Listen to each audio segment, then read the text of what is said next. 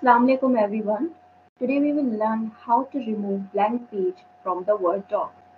So you have to do is like this is the first page of the Word document. What I will do, I will move to the next page.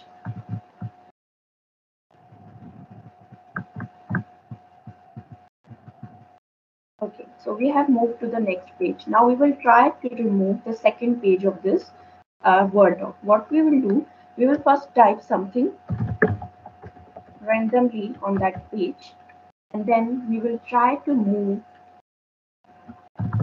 onto the uh, view of the view tab of this Word document, and then we will click the navigation pen, and then we will click the pages, and then on that page where you want to remove you have to click, and then use the backspace key to remove the whatever you have written, and here it is. Now, the only page we are left with is page number 1. So this is how we can remove the blank pages from Word doc. Thank you.